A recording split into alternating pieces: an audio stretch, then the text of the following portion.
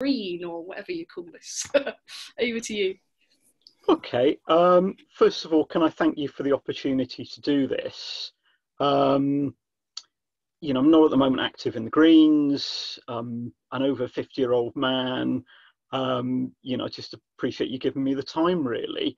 And especially because I'm really, really interested in spreading the word about Elinor Ostrom and her interesting work. So she was the first woman to win a Nobel Prize in economics for her work on commons and collective ownership. And I think she kind of changes everything. So what I was going to do was talk briefly about the coronavirus. I was going to talk a little bit about capitalism. I was going to move on to looking at Elinor Ostrom's work on the commons, challenging the tragedy of the commons, and then look at other ways in which she kind of helps us reach different economy, which doesn't exploit the environment and has greater equality and so on and so forth. It's a very strange time. Personally, I'm somebody who's a writer, so maybe it's all I look forward to is just staying at home, and I've got my 100 bottles of homebrew, and I've got my Jamaican patties, and we built some bears, and I'm kind of fine. But I'm aware that this is a really terrible time. That since when I got politically involved in like 1980, the Green movement's been concerned with catastrophe, and we have catastrophe here now. I'm aware the last political meeting I did was with Ted Knight, who was leader of Lambeth Council, Red Ted, and got very concerned with things like climate change. And Ted sadly is no longer with us, not because of the coronavirus, but I'm aware that as well as the coronavirus, maybe there's so much strain on the NHS and other people are dying. I've had a colleague, I'm a parish councillor, whose partner's died. Carol Chant, the musician, died of the coronavirus. I didn't know her, but I do a lot of work with Michael Chant, who she was married to. And, people are dying at a rate of 1,000 a day. Britain, I think, has got 3 times the deaths that China had. It's looking like we're probably going to have the most deaths of any European country. We've got countries like New Zealand, and okay, not particularly doing party politics, the Green Party now, but I'm aware that in New Zealand there's a Green Party coalition government, and there's been 1 death. I'm not an expert on the coronavirus, but I just kind of really fear that we kind of have this British kind of deference, and in any society people rally to kind of governments. But we've not got a government which is competent. We've got a government that delayed taking action.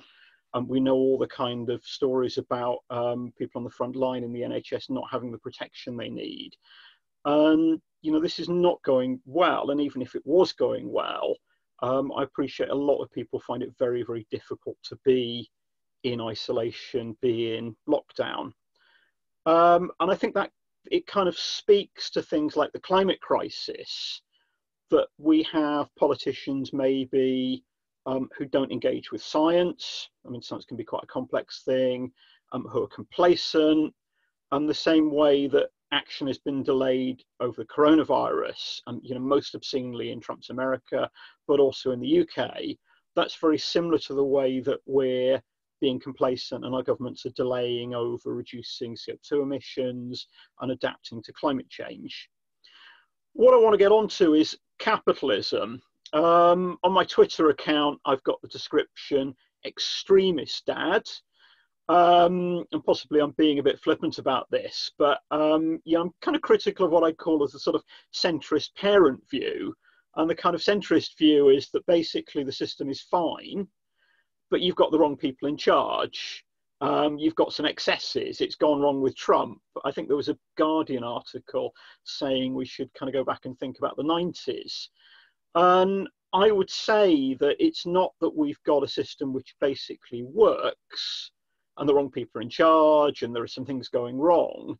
But what we have is a whole social and economic system, social formation or mode of production, which I would describe as capitalism, which is destructive.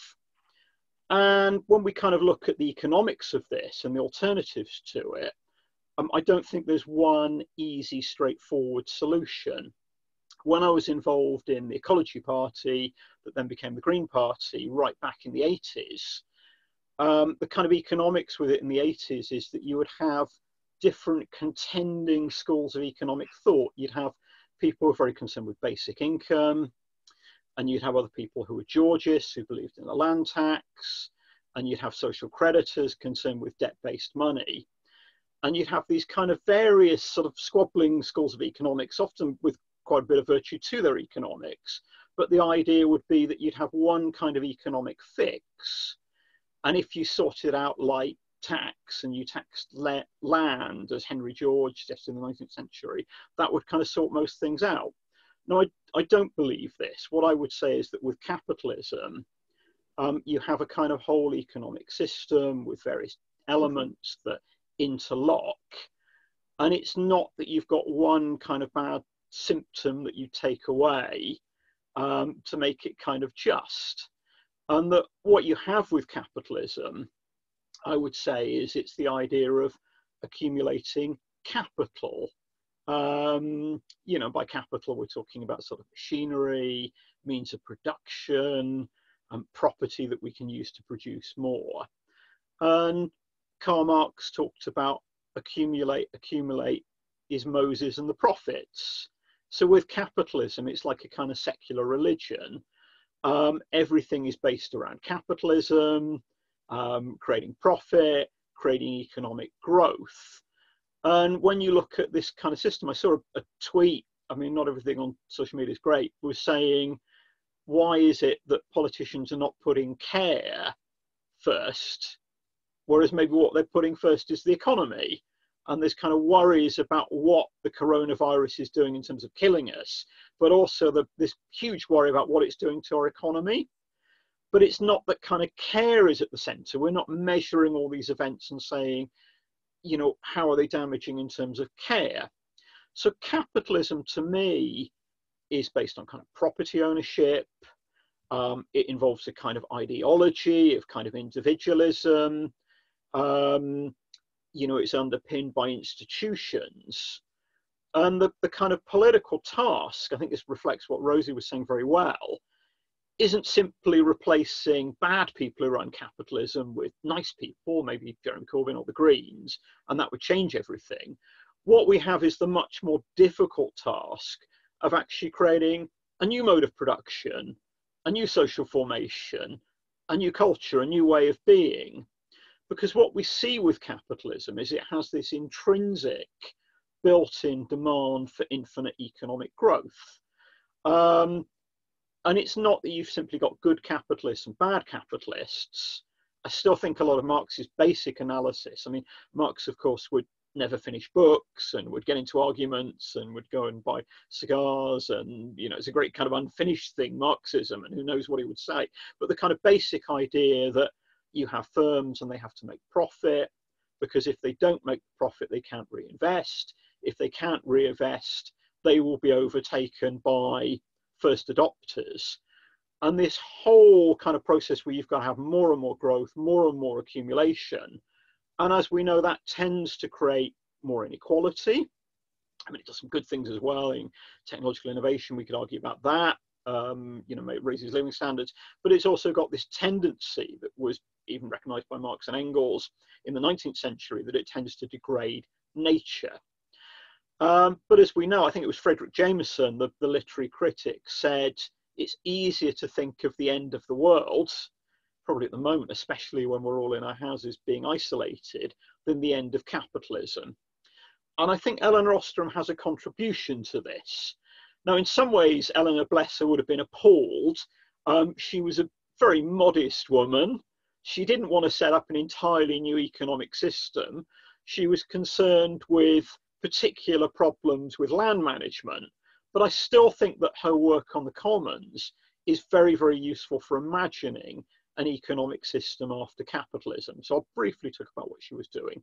So she was born in the 30s, and she's great fun. I'll try and get you some YouTubes. Her books can be dry, but if you kind of ever met her, she was great, which is not something that people say about all of us who are involved with economics, or she'd say to me, political economy. And she was a bit like sort of the female feminist economics version of Johnny Cash. She'd go, I was born poor. And she talked about how she was born in the Depression and her parents divorced, and then there was the war, and how they'd grow like all their veg, and her mum would like tin peaches, and she'd go, oh, our houses are too big and we consume too much, and the kind of thing that economists never say. So she's great fun if you see any of her like videos, and really open. And anybody who met her, we just love her. She was just great. What she was concerned with is something called the tragedy of the commons. So the idea of the tragedy of the commons, you had a guy called Garrett Harding, and he was concerned with ecology, but bless him, he was a population bomber and thought that human beings were the problem and didn't look at capitalism. And his kind of metaphor is you'd have like common land, people wouldn't look after the common land, the commoners would overgraze it, and there was always like a free rider, people wouldn't conserve the commons. And he argued that if you want an ecological society, you need a really strong authoritarian government, which we don't want, and Bruce is saying you definitely don't want, or you kind of privatize land. And Eleanor listened to him, so she became a political economist, and Harding came along in the late 60s to Indiana, where she was teaching at the the campus, Indiana University campus. And kind of got up and talked about the tragedy of the commons and said, oh, we've got to cut population, and people should be sterilized if they've had more than one child. And Elinor Ostrom, who remained in her life very chilled, kind of got up and said, isn't this really totalitarian? And Harding said, no, this isn't totalitarian. I've got like a theory, the tragedy of the commons, that disproves this.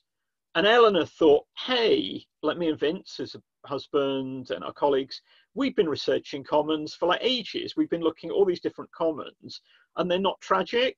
Sometimes people mess up. But she kind of thought, well, quite often people have got like land or fisheries or forests that they own collectively, and they don't mess up.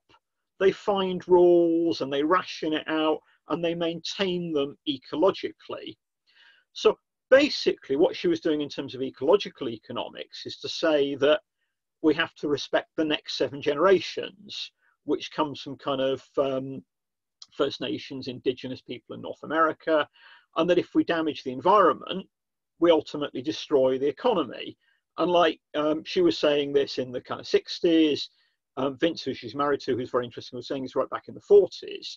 So they've got this kind of economics where ecology is absolutely central. But what they would say is that to get a kind of economic management that works, it's all about cooperation, trust, practices, institutions. So it's not about having some big blueprint of a green economy. What it's about is the nitty-gritty of human behavior. And to cut a long story short, because I could talk about Elinor Ostrom stuff for about 3 weeks, she kind of looked at the different commonses, aggregated the research, looked at where they worked, where they failed, and came up with these kind of design rules. And I'd recommend looking at the design rules. And she found that if people made the rules themselves to share the commons, they were more likely to respect them. She found that if you had what was called graduated sanctions, if people overfished, they wouldn't be immediately kicked out of the commons or overgrazed. So these are not very vegan friendly. I did have my Jack Monroe vegan cookbook just to sort of dissipate the kind of grazing and fisheries. You know, but you could find various ways. You wouldn't immediately kind of kick people out the commons. You'd kind of tell people what they were doing, because they might not have realized they'd broken the rules. You know, it might be people overfishing wouldn't be served in the local pub. One I particularly like with commons in Japan was the commoners employed like a constable to kind of like police the system. And that if people overused the commons, they had to pay a fine in sake, and then presumably they would have kind of like big parties. So I don't want to get too much into the kind of detail of this, but normally what we do is we think of property being private and everything being private. That's maybe a key thing of capitalism, kind of private property ownership. But what she did in a kind of very hard-nosed fashion, very kind of thought-out fashion based on lots of research, is basically said collective ownership can work. I mean, she was a big advocate of cooperatives as well, but it's not that human beings are kind of intrinsically cooperative, or it's not that we're intrinsically kind of selfish like economists might say that we are. She thought we had both of those tendencies. But if you actually allow people to construct their own rules, if you have democratic management, if you kind of like look at what works in some situations and what fails in other situations, you can actually design more effective ways of having collective ownership. Now, what she was concerned with, quite modest, looking at fields and fisheries, challenging ideas about, from kind of Garrett Harding of the Tragedy of the Commons. She wasn't in herself interested in designing a whole new anti-capitalist economy. And in some ways she's interesting because she kind of came from kind of more kind of free market economists, which is really strange because her Nobel lecture was entitled, you know, Economics Beyond Markets and States. So she kind of looked at economics where you've not got the state running everything, where you've not got the free market, but nonetheless, you know, she originally come from quite a free market point of view. The complexities of where she's coming from are quite strange as well. So it's not kind of with her approach, I think anybody's approach, that you just say one person has the answer. But I'd like to tease out, I think, some of the other ways that she's kind of useful in terms of like designing an anti-capitalist economy, a kind of green economy. I mean, she believed in all the sort of right stuff about, you know, serve the people, talk to the people, you know, economics being people-based and based on the wisdom that we have as participants. You know, she very scientifically said that collective ownership could work. She had this kind of ecological foundation. So one of the things I came up with was some kind of like Ostrom kind of rules for radicals, and I'll see if I can work out how to share. I should probably stop talking as well soon. And I am completely failing to share. It should be the share screen button just at the bottom, is that right? I am getting lots of participants. And it's a bit different on a phone, maybe.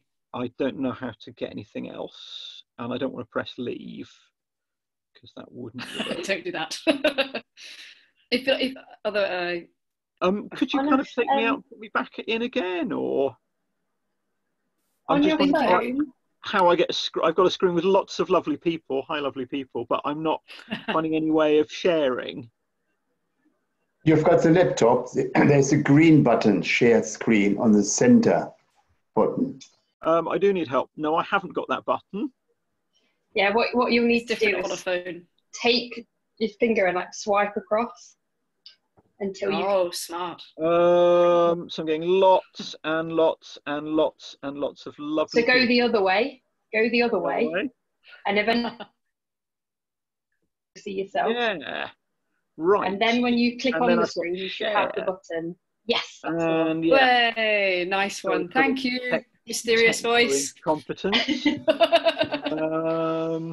So what have I got? I've got rules. It looks like it's loading something, or you're frozen. Is that a good sign or a bad sign? It's probably not a good sign. It's probably just me laughing You manic. showed me one earlier. Yeah, it worked fine earlier. Oh, I've got share. Aha! Aha. Nice. Okay. There so we go. We've got it. Go through these. Great. So she's very much kind of think about institutions. So quite often in politics, it's like, hey, we'll replace the good people with no, that's the other way around, isn't it? That's the Labour Party HQ, isn't it? That you replace the good people with bad people. We want to replace the bad people with good people. But she'd say think about the actual institutions. So institutions are kind of like organisations made up of practices and you need to really look at the nitty gritty of how they work. So if you're elected onto things, I mean, I'm just on parish council, which is the lowest level of, you know, kind of governmental power, but very important. So, you know, just from being on it for like about 10 years, I kind of understand a bit more about the rules and how it works and the personalities. So you need that kind of institutional knowledge. Pose social change as problem solving. So she wasn't kind of going, hey, the Commons are always perfect. She wasn't doing the kind of ideological thing where we like believe in something and we're really passionate about it, and though that's great, what she'd do instead is say that there's like a problem. So the problem is, how do we manage things like fisheries? How do we manage property that can't be privatized? You know, that's a problem. So what she would say is things like climate change, climate change, is you pose it as a problem. It's not that you've already got an automatic solution. So it's this kind of problem solving approach, I think is great. Big on embrace diversity. She was like super intersectional before, you know, other people talking about this, because she would say that a lot of things are about knowledge, and you need lots of different, as well as the sort of justice and exploitation, you need people with radically different views to get diversity, to generate knowledge, to solve problems.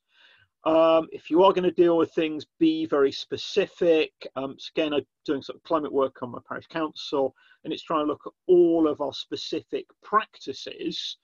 You know, I know Extinction Rebellion is lovely and great, but, you know, it's not just the slogan of an emergency. It's like, what do we actually do? Listen to the people. This is particularly if you're kind of economists, rarely do that.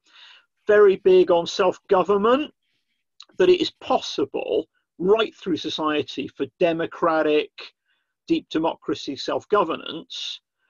But that doesn't just that doesn't happen automatically. You've got to learn and educate and so on. So I've got various other things. Everything changes. You can map power. So I can kind of send you these things, like no panaceas. There's no kind of just one thing that works. So maybe I'll kind of begin to wrap up. So the coronavirus, it's a failure of care in Britain, failure of science. And I think Elinor Ostrom is all about putting care back into economics. That we have capitalism as a whole social and economic system, which seems so destructive, and it really gets into our pores and, you know, affects our dreams and shapes everything, and we can't see anything beyond it. One element, there are many within capitalism, is kind of property ownership. So Ostrom's very, very good actually saying we can own property in a different way, we can be ecological. So that kind of goes into the mix. As usual, this is this Men Over 50 thing, I'm talking far, far too much, but I'll try and share and get through a couple more things. So I touch the screen in the middle, and I touch share, and bear with me. So I've got a few more things I was just going to kind of go through. So this is like Cricklade, which is a commons in Wiltshire, which I can't go and see at the moment. And it's been managed as a commons for like over 1,000 years, and it's a beautiful, you know, nature habitat. And I was going to share some more things, but I probably shouldn't share too many because it takes a little bit of getting into. And I was going to just give you a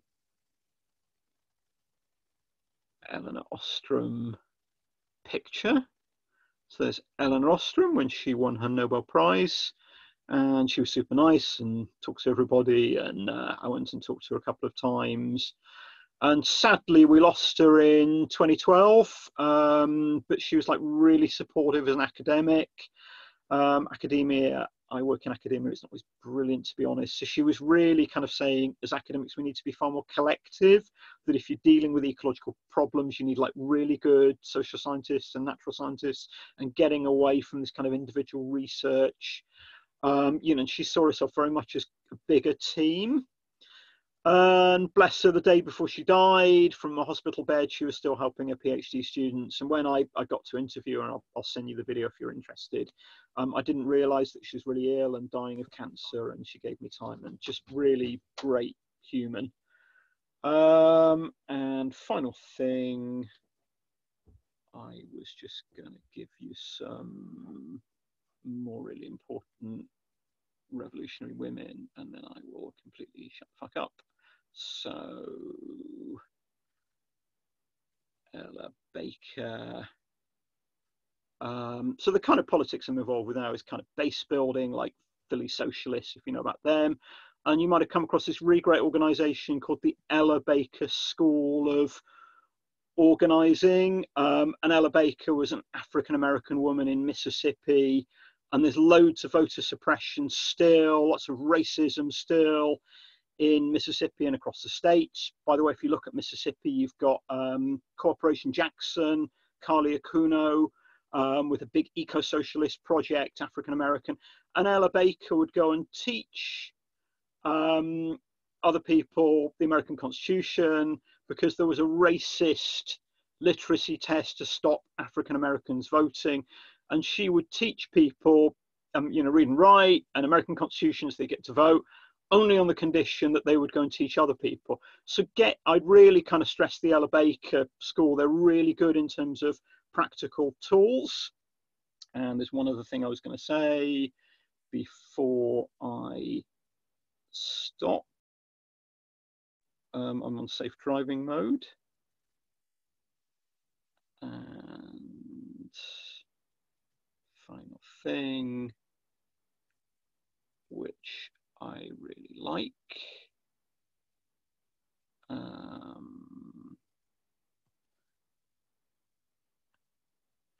I really like this from Angela Davis. So Angela Davis is still around, great American political figure in the US Communist Party, but was far too cool really for the US Communist Party, which I think, bless them, they're not an amazingly cool, but I won't get into all that.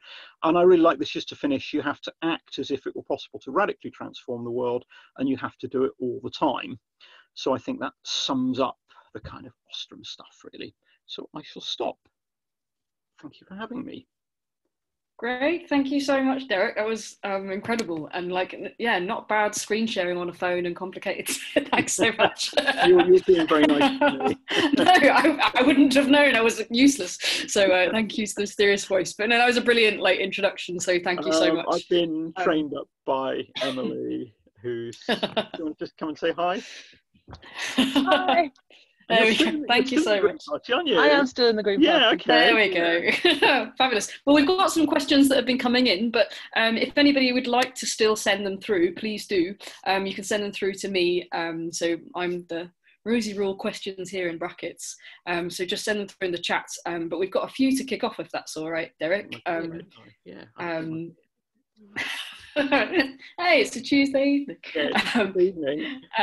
So the first question we have is from Chris, and it is, what do you see the relationship between state, cooperative and commons ownership? How could these complement each other in a post-capitalist society, and what elements of the economy should be in each form? Oh, that's really difficult. Big one. I think what I would kind of conceptualize Elinor Ostrom as saying, which isn't exactly the same as what I'm saying, is the idea of a really mixed economy. So what she kind of believed in is not just a mixed economy where you have the state, and the state isn't great, and the market, which isn't great. Not that she was radically really against either. But you actually have a really mixed economy, and you've got a whole kaleidoscope of different institutions between the state and the market. So I would say with states, that, I'm not a thoroughgoing libertarian, but I think there are huge problems with the state. States get things wrong a lot. And I've always kind of written this, the kind of slogan is what you want to be doing is constantly rolling back the state and rolling back the market and decommodifying. So, okay, not everybody drinks beer, but sort of illustration of this is you could have some kind of state brewing company, which might be good, I don't know, or you could kind of buy beer privately. But what you could do is you could have, as well as your home brew, in every community, a brew house that people had collective access to. And it's this kind of idea of massively expanding the non-commodified bit of the economy. However, what you have in any economy, Ostrom teaches us, is rules institutions, you can never get through them, even if you've got a very much market-based economy. And the main body that constructs rules is still the state. So the state can construct rules to increase the commons or to contract the commons. So if you see a lot of the kind of Paul Mason post-capitalism and the idea of 3D printing, what you have is like massive restrictions that have come in that people are not aware of to copyright things which are produced, to make it difficult for us to download, you know, in terms of 3D printing. So, you know, one element for the state is to have kind of copyright legal rules which are based on usufruct, which is the idea that people have got access to things if they use them in, you know, an ecological way and so on. So, you know, there's a role for the state. We're not totally getting rid of the market, but what we're doing is kind of shrinking those, creating more decommodified activity. And actually, one of the things where Ostrom is very radical is to say there's a whole potential kaleidoscope of different institutions and ways of doing things. So I kind of often say to people, with Ostrom, it's kind of like traditional economics is kind of like black and white television, and she's bringing color or 3D or whatever. So it's kind of a big question, which I probably haven't answered that well, but those are my initial thoughts. Great, thank you so much. No, fabulous. Big questions, big answers. So we have quite a few questions coming about scale. I'm going to got one from Kevin and one from Amy. So Kevin starts with so my main question about managing things in common along the principles of Ostrom is a question of scale and contradiction, which seems to be inherent in the idea of local autonomy and direct democracy and the need to manage relations with other communities. And on a regional, national and international scale, how can we take the practice of self-government to a greater scale without recreating a centralised system? And sort of similarly on similar lines, Amy asks, do you think, for example, food cooperatives are realistic on a wide scale? Okay, so Ostrom studied particular things which were basically local commons, and she was quite keen to say, what works for the ones I've studied, you can't automatically extrapolate. However, she had this kind of concept of polycentric systems. Poly, you know, we know is like many. And the idea was she would say that what you need for good governance is lots of different, messy, overlapping systems.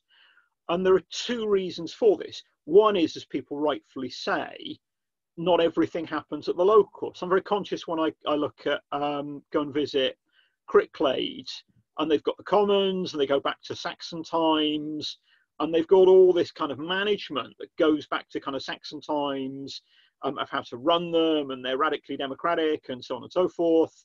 And in some way, they've kind of existed through feudalism and capitalism and so on. But the water meadows are a product of the Thames.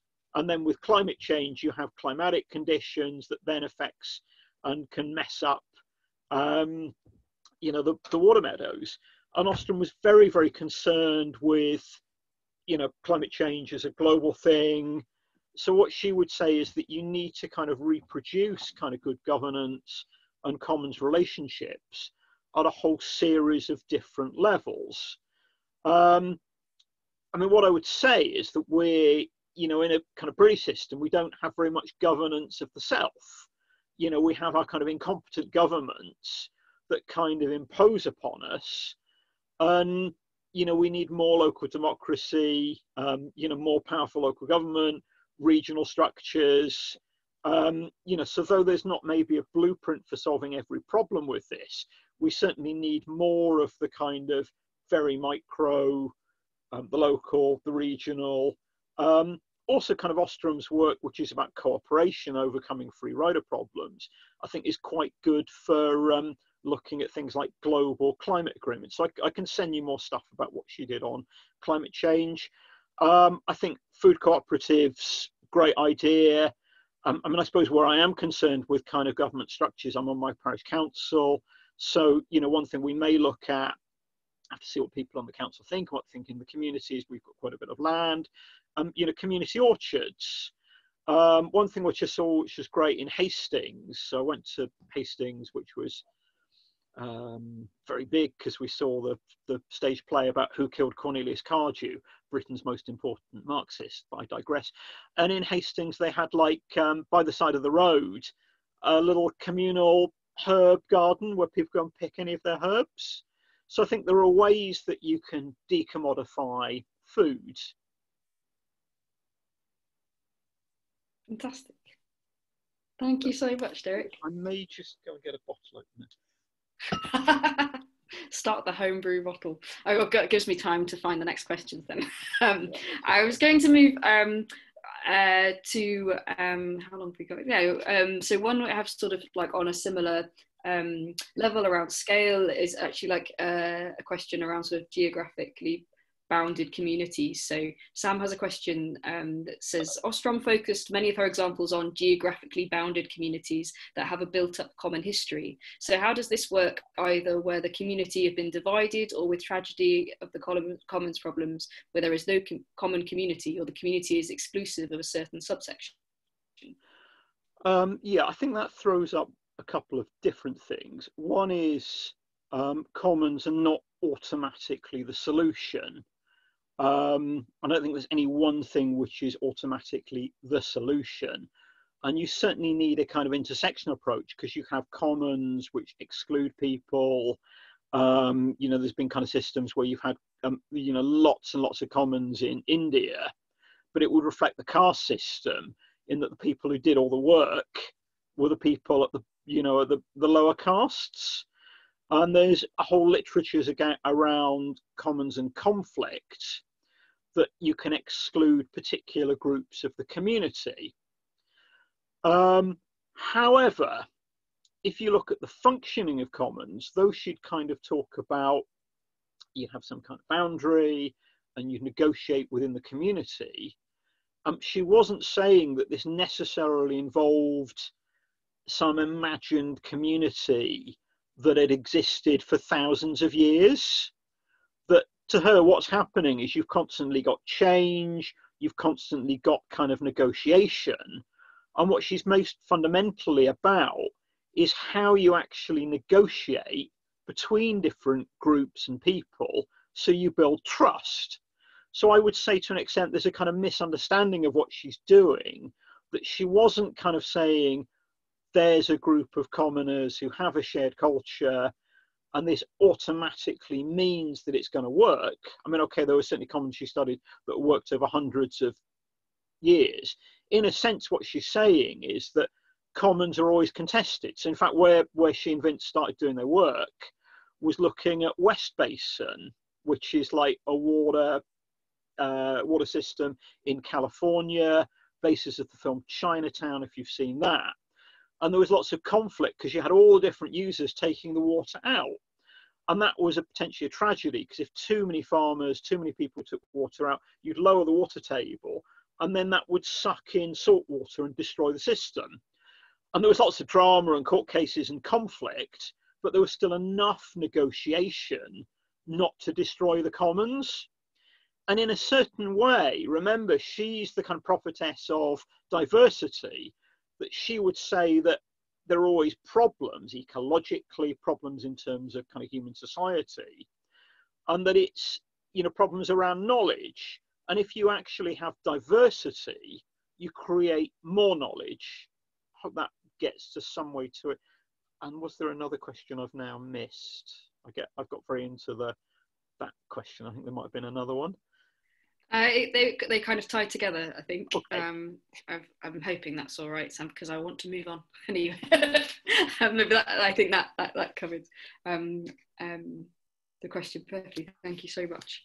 The next one, I guess, is well, actually very quick and simple, just because I think, like, just in case anyone else is wondering this question, Eddie's got a question that is: does capitalism definitely require economic growth, and if so, why?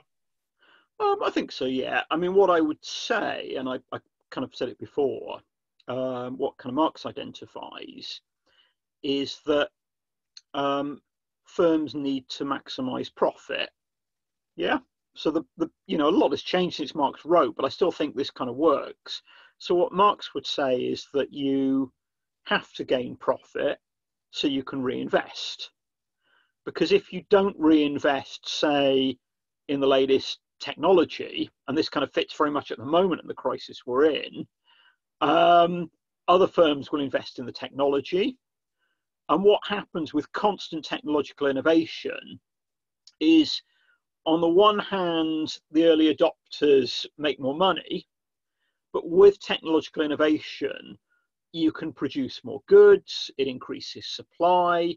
So whether you believe in the labour theory of value or whether you believe in the conventional economics in terms of demand and supply, with technological innovation, you increase supply, that tends to lower price, that tends to lower profit margins. And this whole kind of system, what happens is wherever people are producing a particular good, profitability crudely tends to fall. So there's this kind of tendency to kind of commodify and develop new parts of the economy to keep making money. And okay, a lot has changed since Marx wrote. Marx could think of kind of counter tendencies, but there does seem to be this kind of, I'm putting it very crudely, this kind of cycle where firms need to make profit, they need to reinvest, unless they're pushed out by other firms. Other people have talked about debt and repayment of debt. There's also this kind of idea that in unequal societies, if you get growth, it kind of buys people off. So there are a whole series of reasons why growth is functional to capitalism. But what I would say with capitalism, I'm very much would argue that we must avoid reductionism. And I use the term overdetermined. And this comes from Freud, bless him. I've not read enough Freud and all sorts of problems with Freud. But in the interpretation of dreams, he would say that dreams are overdetermined. They're not caused by one thing. And with capitalism, you have a whole series of interacting kind of causes. And what we have is a kind of culture, as I say, in our society based on individualism. We have an academic economics that stresses kind of methodological individualism. We have kind of more and more things culturally which are about competition. So there are a whole series of kind of things within capitalism that drive growth. So of course one of the things I'm interested in is kind of degrowth, prosperity without growth, and the idea of prosperity without growth, if you've seen the Tim Jackson book, or I could send a paper on it, is that maybe we could produce things that lasted longer, commons, we could kind of have social sharing, you know, ways of actually having access to material goods and the material things we need with less growth. I could probably talk about growth all day, which is a thing that Greens and ex-Greens and whatever do too much. But, you know, we just think about the way that we have devices that we're using, and that there's this kind of need that firms have for devices to be replaced so they can sell us more devices. I mean, I suppose the argument would be that maybe with European Union circular economy legislation, you might have a kind of be able to reform the economic system so it works. But I think there are quite deeply ingrained interlocking tendencies within capitalism for growth, and growth, you know, tends to be ecologically problematic. Thanks so much, Derek. I'm going to then move us on to the post-capitalist society question, and how we do it. We've had a few of these kind of questions, and Rowan has brought us in with so this dismantling and reconstruction of the economic institutions, should it happen gradually or in a more revolutionary fashion? Why? And if in fact, do we need to fully dismantle before we reconstruct? Both. So, you know, what you're looking at is a change in the economic, cultural, social system. And it would be much easier just to say things are fine, or equally, you could say things are not fine, but anything else would be even worse. But given these kind of tendencies that we've only had a relatively short time of industrial capitalism, and, you know, we're already looking like we're wrecking the global climate, and we've got more and more crisis. I'm kind of aware, you know, I've done this with you. Last political event, the person who organised it died, not of coronavirus, but you know, like I say, there's people dying because of pressure on the NHS. Political event I did before was a meeting in Middlesbrough, and it was in the middle of Storm Dennis. You know, and we nearly didn't get there. And, you know, there's kind of, so the system isn't viable. So what you need is a kind of break. You need kind of revolution, if you call it, a break in the system, a new way of doing things. But you need to prepare for that radical change. And once you've had the radical change, what you need are institutions and new ways of doing thing. So, the Ostrom thing was a collective project. So like Vince Ostrom in many ways quite libertarian, in some ways quite right-wing and curmudgeonly, in other ways absolutely fucking wonderful, would say, yeah, I agree with the idea of the Marxist withering away of the state.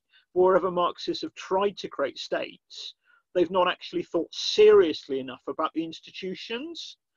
And I could get onto my kind of critique of what went wrong with the kind of Bolshevik revolution. So even where you do have very radical change, you've got to actually create new institutions, and those cannot, good ideas don't drop from the sky, and good institutional practices don't drop from the sky. What you do is you come up with the best kind of research, look at what works, what doesn't work, and above all, you kind of engage and involve people. I don't think anybody has got like one clear, certain path of political change. I know particularly in Britain, we can look at a lot of the problems in the Labour Party and what's gone wrong with Corbyn. And then people can then look at the Greens and Greens, think of the Green, I think Greens do a lot of good, but quite often Green parties have gone into kind of centre ground coalitions. And I think there's a very dubious coalition in Austria at the moment. If you look at the revolutionary left in Britain, I mean, many of them are my friends and I love them, but on the whole, would they be able to organise a large picnic, let alone create, revolutionary change? So it's a bit like all paths are blocked. What I'm very passionate about is kind of focusing on the idea of capacity building. So what I really like is this idea of base building. So I'm not knocking doing electoral politics. I'm certainly not knocking everything the Green Party does or the Labour left. But what I'm very much into is kind of base building, with the idea in a community. You get involved with things like Acorn, who are like the deal with housing. These new kind of grassroots trade unions, kind of and sometimes old ones, International Workers of the World. And what I'm really inspired by, and I'd go and have a look at this, what I'm kind of selling people is kind of Philly socialists, and Philly socialists, have got their tenants group, they've got their community garden, and it's not, it's not mainly about we're ideologically different from other groups in Philadelphia. It's basically about how do we actually build. So they've got lots of capacity. They've built this over years. It's kind of model of build the base, serve the people, and they're taking around to food to people who are vulnerable. So, I think whether we're Greens or Marxists or whatever, we should think far more about strategy. I've got passionate disagreements on many things with Roger Hallam. I was going to find the Roger Hallam book. The kind of common sense of the 21st century. I must admit, I hate the idea of anything called common sense. But one of the good things about his book is he's really trying to think strategically. So I will stop rambling on there. But yeah, we need more about strategy. Thank you so much. And on the topic of strategy, we've got a couple of questions about breaking the narrative. So how do we break the monopoly of neoliberal capitalism narrative at the local level under current circumstances of first past the post electoral systems and media dominated by following that narrative slavishly? Should we start with the commonality of our experience of the pandemic? Secondly, how do you share that message with regular voters who are not necessarily versed in academic economic theories? And Albie also asks, that was from Tom, and Albie also asks, how can we convince those who still support capitalism, or perhaps conservatives in general, or even those people who feel they benefit from the current situation, that this is time for radical change in our society? Okay, I've got thoughts on that because I'm a parish councillor. I'm living in quite a kind of conservative area, and I think just listen to people. With the parish council, I've really kind of like talked to my colleagues who'd have like very, very different politics from me. but just try to kind of engage them in terms of practical stuff on climate change. And one of the things we did, which was great, you know, I've been really, really inspired by, is we came up with a climate change working groups. This is the parish council, and we asked all of the staff for their ideas on climate change. So, you know, I'm talking about all sorts of radical politics, but just ask people. So whether it's kind of Ostrom stuff, which in some ways has come a bit from a more conservative direction, although she does all this visionary, amazing stuff, or whether it's the kind of fully socialists, they've both got a starting point of like, go around and talk to people. So I know you've come across an organisation called Red Fight Back, and I've got chrisms of Red Fight Back, but I went drinking with the people that heads it, because we both used to do international green work. And there's a lot I disagree with Red Fight Back, but you know, they'll go around, knock on people's doors, door to door, which I think they've got from the Green Party. You know, and it's like, listen to people. In terms of media, never ever read the fucking Guardian.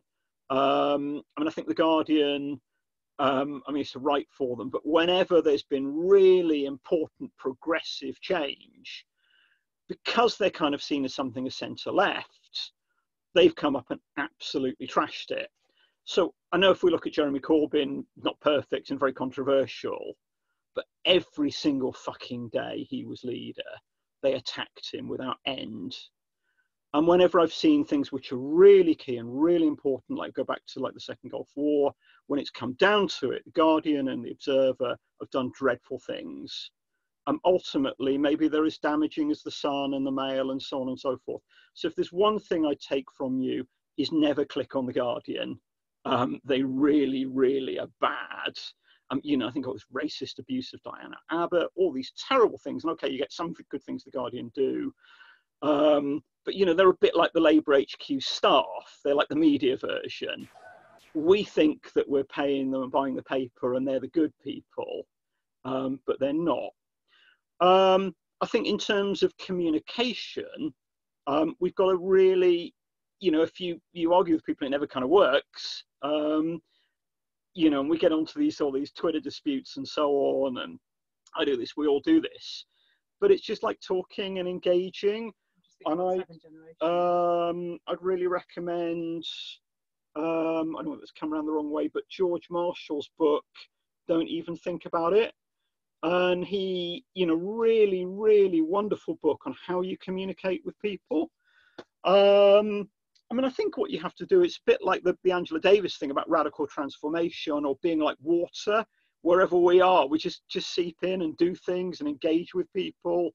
You know, I'm in a, you know, kind of rural Berkshire, which is just fantastic for social distancing. You know, it's not kind of, you know, the kind of red base really, you know, but, you know, I've talked to like you know, there's the local priests. I mean, I'm, you know, fairly thorough kind of church going atheist, but like my local priest is very engaged with climate change. So like, engage with people, talk to people, but I'd look at the George Marshall stuff for the kind of expertise on how to do it. Emily's just shouting out about her project, which was 7 Generations. So what she did was put Elinor Ostrom's speech on 7 Generations to music, and got like a children's choir and got it out there.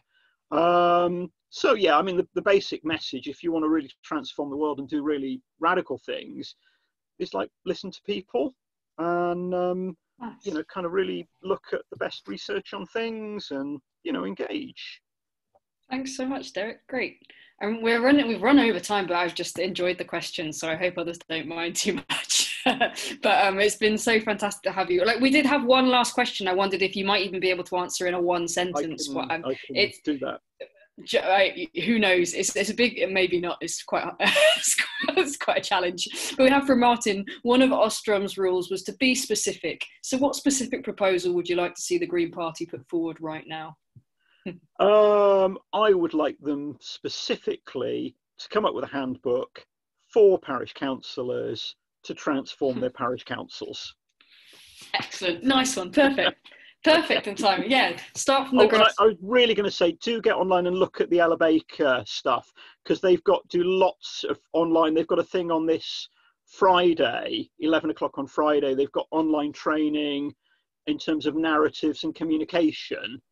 So, you know, what I'm after is a kind of, you know, extreme left, but practical.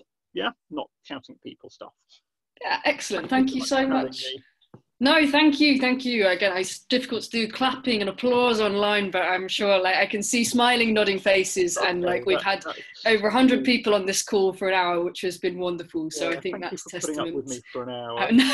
Not at all. Like in general, like I think it's been such an important conversation to have, and it's been it's so in line with some of the things that we've been talking about as the Young Greens, and like especially having that hard look at where power lies, and like having it also seriously questioning the current institutions that we're seeing dominate and basically rig the system for so many of us. And like the Young Greens, the cutting edge, so keep cutting. Thanks so much.